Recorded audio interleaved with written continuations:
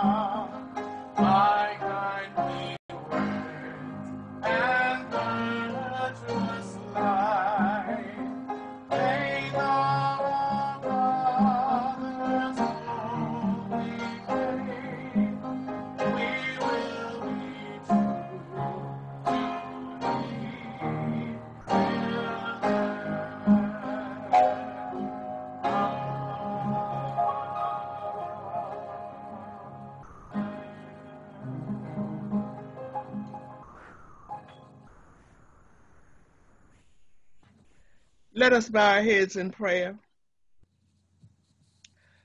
Most gracious and all-wise God, we thank you for being the Father of all fathers. God, we thank you for how you watch over us, how you continue to bless us, how you keep us in your care. And God, it is not because we deserve it, but it is because of your goodness, your grace, and your mercy that you continue to allow us to be amongst the land of the living. And for that we say thank you. God, we pray your blessings upon this country and upon this world. God, we especially pray your blessings upon those protesters who are out there recognizing that there is such a thing as systemic racism. And God, we pray that you would guide and protect them as they try to make this world a better place.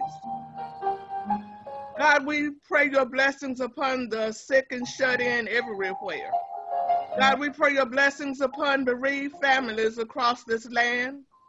We pray your blessings upon those persons who have tuned into this broadcast. We thank you, God, that you allow us to draw closer to you, because your word tells us that you will contend with us if we contend with you. God, increase our faith. Help us to draw closer to you. Help us to live in this world and as Christians to be the disciples that you have called us to be. Bless us in this worship service. Bless our pastor. Bless our first family. Bless pastors across the land, God, who is preaching the gospel this morning to spread your word virtually, because we are the church scattered. We give you all glory, we give you all honor, we give you all praise. This is our prayer. In the matchless name of Jesus, we pray. Amen.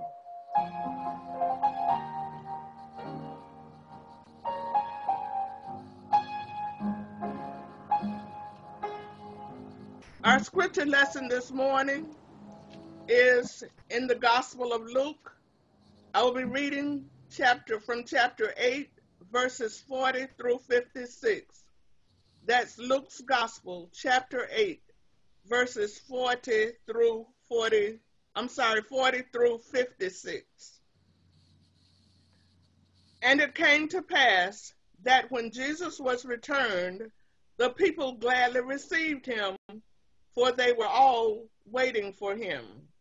And behold, there came a man named Jairus, and he was a ruler of the synagogue, and he fell down at Jesus' feet and besought him that he would come into his house. For he had only one daughter, about 12 years of age, and she lay a-dying. But as he went, the people thronged him. And a woman having an issue of blood 12 years, which had spent all her living upon physicians, neither could be healed of any, came behind him and touched the border of his garment. And immediately her issue of blood staunched. And Jesus said, "Who touched me?" When all denied, Peter and they that were with him said, "Master, the multitude thronged thee and pressed thee, and sayest thou, Who touched me?" And Jesus said, "Somebody hath touched me, for I perceive that virtue is gone out of me." And when the woman saw that she was not hid, she came trembling, and falling down before him, she declared unto him before all the people for what cause she had touched him, and how she was healed immediately. And he said unto her, "Daughter, be of good comfort. Thy faith hath made thee whole. Go in peace." While he yet spake, there cometh one from the ruler of the synagogue's house, saying to him, "Thy daughter is dead. Trouble not the master." But when Jesus heard it, he answered him, saying, "Fear not, believe only, and she shall be made whole." And when he came into the house, he suffered no man to go in, save Peter and James and John, and the father and the mother of the maiden. And all wept and bewailed her. But he said, "Weep not. She is not dead, but sleepeth." And they laughed him to scorn, knowing that she was dead. And he put them all out and took her by the hand and called, saying, "Maid, arise." And her spirit came again, and she arose straightway, and he commanded to give her meat. And her parents were astonished, but he charged them that they should tell no man what was done. May the Lord add a blessing to the hearers and doers of his read word. and amen. We thank you very much for the reading of that scripture, Reverend Burrows. And now our own Carlos will lead us in another selection. He will bless us with one as we prepare for today's meditation.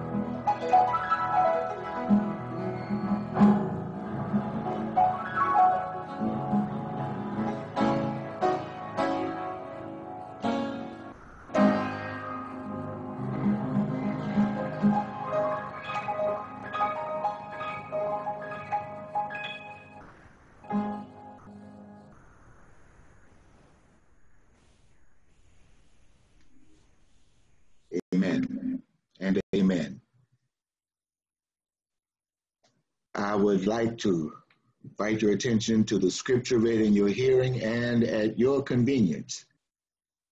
Read that passage found in the 8th chapter of the Gospel of Luke, verses 40 through 56. On this Father's Day, we would have you consider with us a discussion on Jairus. First, a word about the scripture. What we have is a wraparound miracle. For there is a miracle that Jesus performs on his way to performing the miracle concerning Jairus. And that is the healing of the woman with the issue of blood. Our focus is on the story of Jairus. For even the miracle that is the interim miracle reveals to us the patience of this father who had a need of Jesus. Jairus was a father who was concerned for his little girl. He is described as being a ruler of the synagogue, powerful man. But that did not exempt him from the cares of this world. Yes, Jairus was important. He oversaw the daily operations of the synagogue. Jairus was what today we would call a chief operating officer. Jairus arranged the services. He chose who would read the scripture, who would speak, and so forth. Jairus did the clerical duties.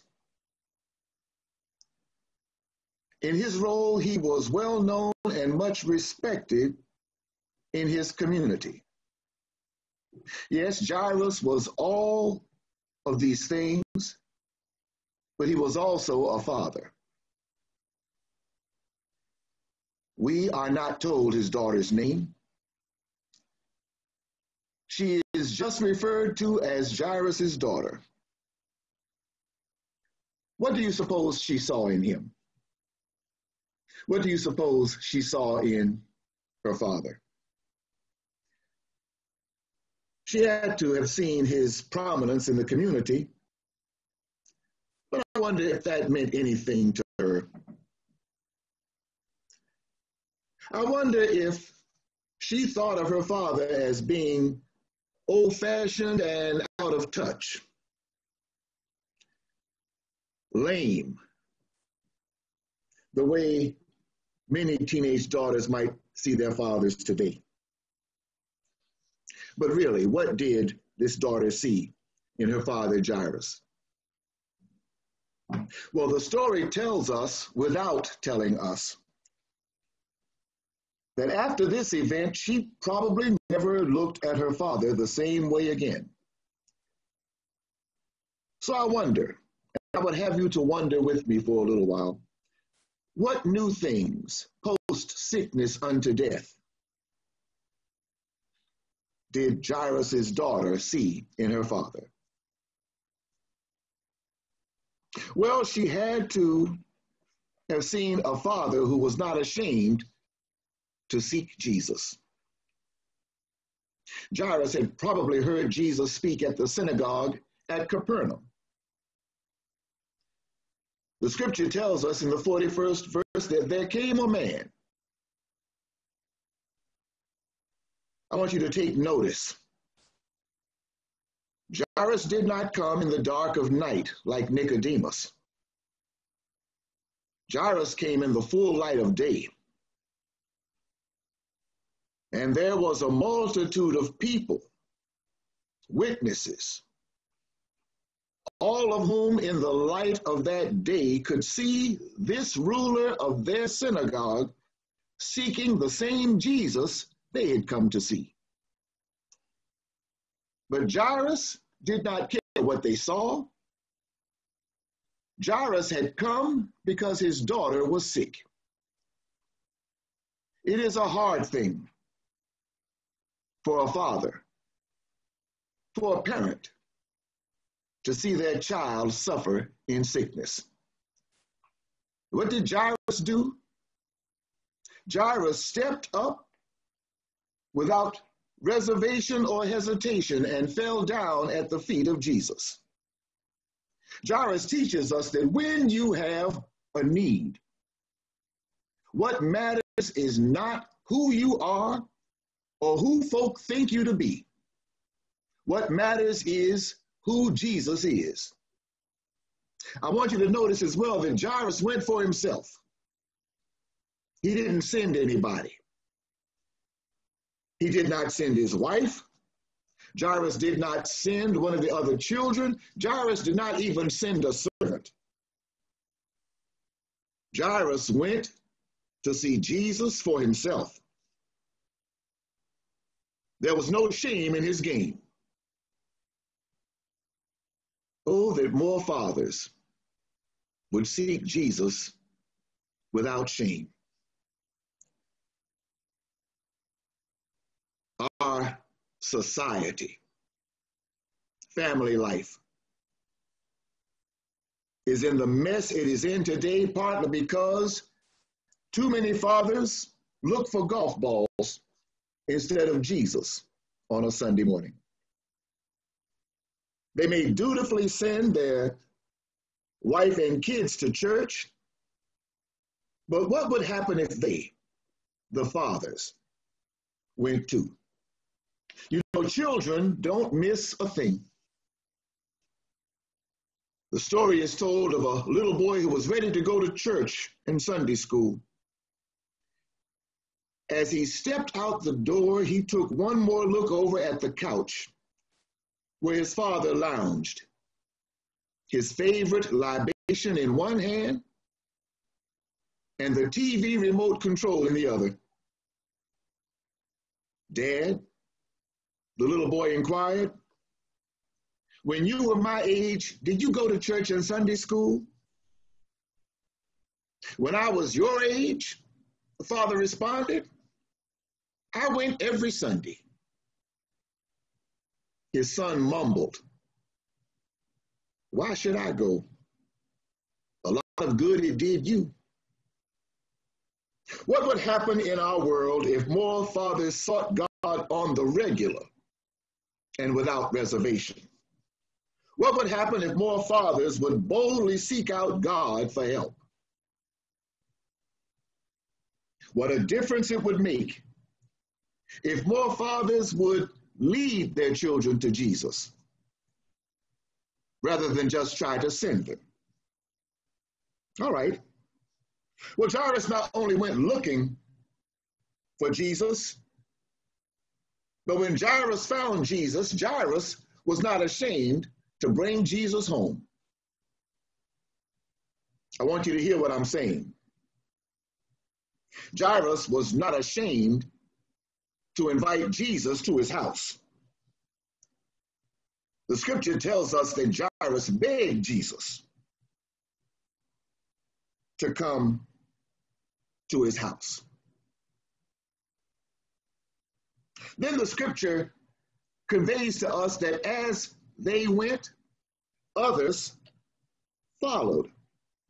It seems that Jairus was not only bringing Jesus home, Jairus was bringing a whole crowd with him. This is for the fathers out there. Have you ever had occasion to make that difficult call home? Tell your wife, "Honey, I'm about to bring some friends over." Well, Jairus couldn't make the call. And when Jairus got home, he arrived not just with a few friends, but with an entire crowd. But this ruler of the synagogue was not ashamed to bring Jesus to his house. I believe that Jairus was the kind of father who would have stood shoulder to shoulder with Joshua and declared before the children of Israel, "I don't know what you're going to do, But as for me and my house, we're going to serve the Lord. But this is the most important point. This father not only went looking for Jesus, this father was not only unashamed about bringing Jesus to his house. This father had the faith to put the welfare of his child into the hands of Jesus. The story tells us that Jairus had not gotten home before one of his servants came from his house and told him, "No need to bother the master. Your daughter is dead." But when Jairus received that news, rather than dismiss Jesus, he gave his daughter over into the care of Jesus. It did not matter what kind of news came from his house. You see, Jairus had already determined in his heart that he was more willing to listen to Jesus than he was to the report of men. We need more fathers who will trust Jesus like that. Fathers who will trust their children to the Lord. We need more fathers who will lead their children to Jesus by precept and example. Much like Abraham, fathers must be willing to sacrifice their children on the altar of the plan of God and not the altar of their own plan. You see, God has a plan. Jairus did not know what the plan of God was, but clearly Scripture reveals it was in the plan of God that Jairus' little 12-year-old daughter should live and be an example of what can come when you trust in the Lord. Jesus is in the midst of this discussion. In verse 50, we are told that Jesus says to Jairus, "Do not be afraid, only believe. Trust God. Your daughter will be made well." Jairus put his daughter completely into the hands of God and into the care of his son, Jesus the Christ. What would happen if more fathers would commit their children into the hands of Jesus? What would happen if more children could see their fathers committing them into the hands of Jesus? Imagine what a better picture that would be in the sight of children of that man that they call father. There's a question before us today, men. What do our children see in us? Do they see in us a father who is not ashamed to seek the Lord? Do they see in us a father who is not ashamed to bring Jesus home, to raise the name of Jesus in the house, to let everyone in the house know that the house belongs to Jesus? Do they see in us a father who is unafraid, able to completely give their household and their children over into the care of God? What do our children see when they look at us? I hope they see a father who prays for them. I hope they see a father who prays over them and knows that in committing them into the care of God, they are placing their children into hands much larger than their own. The name Jairus means God will enlighten. I like to believe this morning that when Jairus' daughter looked on her father, she looked upon a man whom God had enlightened. I wonder this morning also, fathers, when our children look at us, do they see that God has enlightened us?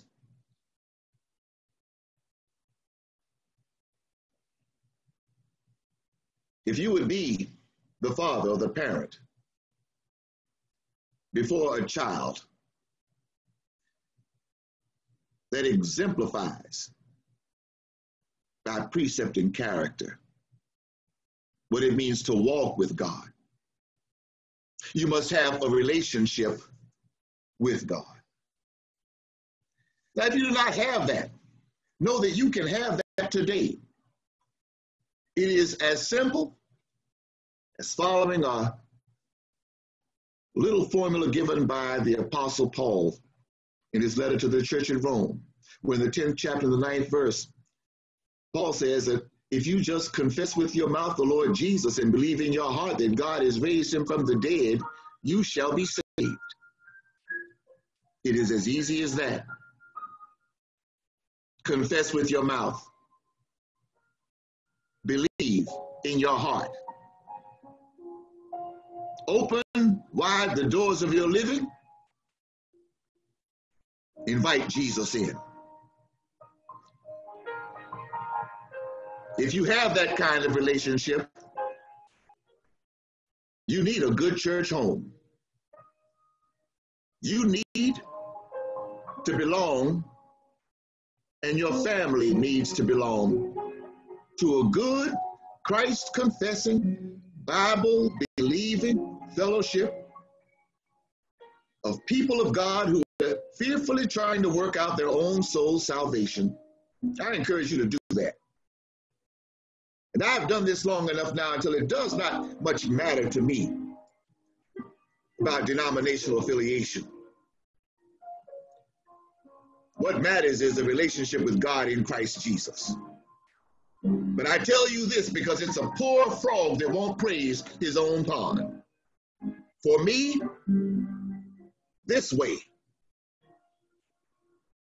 the church of my choice, the AME church, is the best way to enter into a relationship with God that will last you while you're here and hold you all the way into the hereafter. When we come together again as the church united, for now we are the church scattered. But when we come together again as the church united in Sacramento, that family that calls itself St. Andrew's, I want you to know you are invited. You are welcome to come, and we will receive you with open arms. We pray that this broadcast has been a blessing to you today. And if it has, please share us with your friends. Share us through your social media, that we might be a blessing to many more. And if you are desirous of making a donation to this ministry, we invite you to find us on Givelify. You can find us on Givelify, St. Andrew's AME Church, or you can text St. Andrew's AMEC to 73256. Follow the directions there, and make a contribution. We trust that this day you have been reminded, oh, how God loves you and me.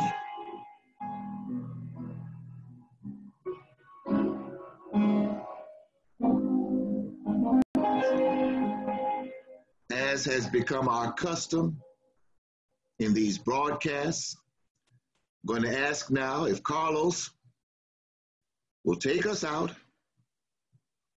by playing for us the selection that has been our theme through this time of trial, and that is the song by Jonathan McReynolds,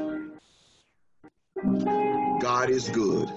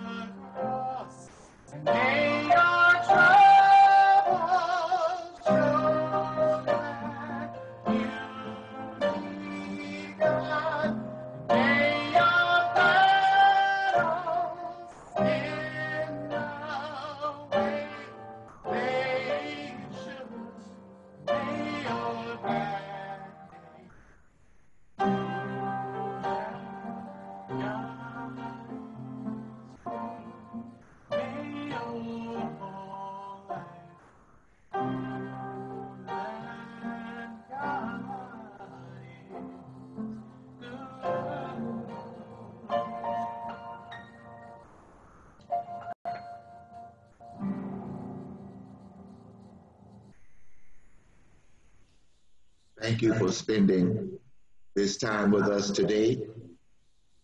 And we pray, as always, that God will bless you and keep you.